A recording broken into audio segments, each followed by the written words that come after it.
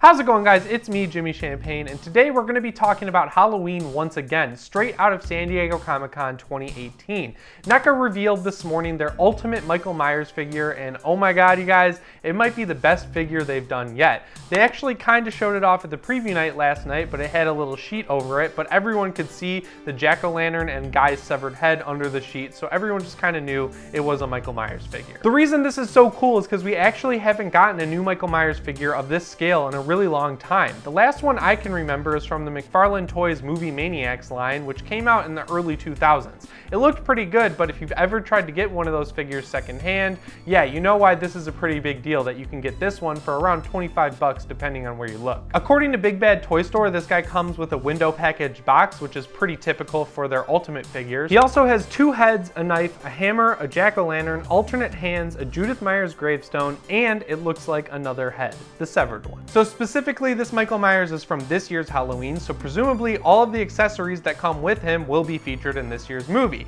So that might mean that he's gonna steal Judith Myers' gravestone once again, which I just kind of think is funny. He's just so attached to this big rock that has his sister's name carved into it. I don't know why, I think that's kind of funny. If you guys have been watching my videos for a while, you've actually seen that jack-o'-lantern before, because Jenny Gardner posted a picture of herself holding it while they were filming the movie. So yeah, any hope I had of her living after that jump scare in the trailer is pretty much gone. This girl's definitely gonna die in this movie. Of course, I had to save my favorite piece for last, and that's the severed head with a jack-o'-lantern's face carved into it. That is pretty goddamn inventive of Michael Myers, and I'm excited to see that happen on screen.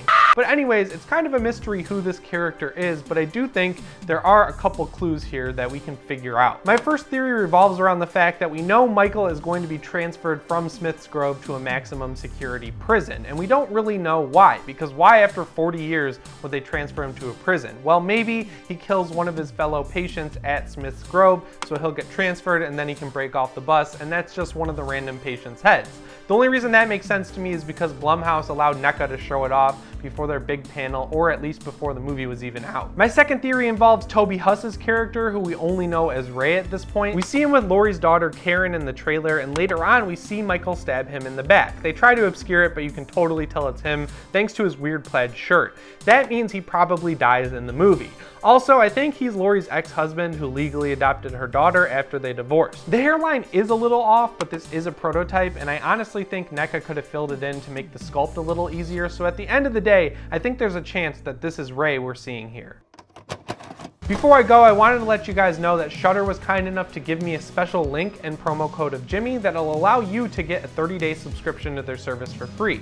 I think that's awesome because I've been subscribed since 2015 when it was in beta, and they have movies like The Texas Chainsaw Massacre, Creepshow 2, and one of my favorites ever, The House of the Devil. They also have Joe Bob Briggs' Last Drive-In uploaded as a VOD thing where you can watch all 13 movies with his commentary, and that just makes this trial worth it alone, because getting to watch 13 movies for free doesn't really happen often, especially with Joe Bob's awesome commentary. So you can check that link out down in the description, or if you just want to go to Shudder and sign up for yourself, the promo code is Jimmy, J-I-M-M-Y.